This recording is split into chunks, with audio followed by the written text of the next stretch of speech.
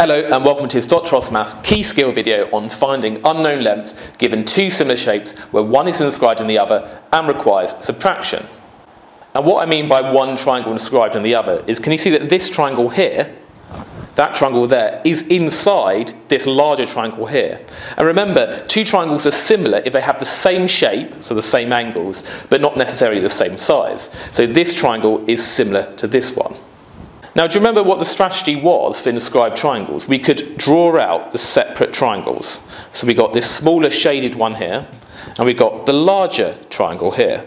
And let's put the lengths on that we know. We know for the smaller triangle, we've got the 4 here and the 5 centimetres here.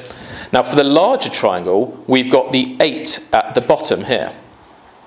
So to go from the bottom length of this small triangle to the bottom length of this big triangle, we just need to divide those two numbers to find the scale factor of length. That tells us how many times bigger the lengths are in the bigger triangle compared to the smaller triangle. So if we do that, the scale factor, using these two comparable lengths of 8 and 5, 8 divided by 5 is 1.6. So all the lengths on the bigger triangle are 1.6 times bigger than the smaller triangle.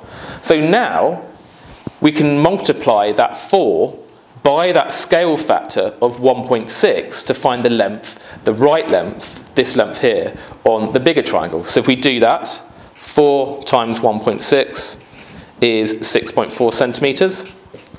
So that means this length here is 6.4 centimetres. Well, if this whole length here is 6.4 centimetres, then we can easily find out x, because we just need to subtract that 4 from that total length of 6.4 to find x. So if we do that, x is 6.4 minus the 4, and that gives you 2.4 centimetres. And that is the final answer.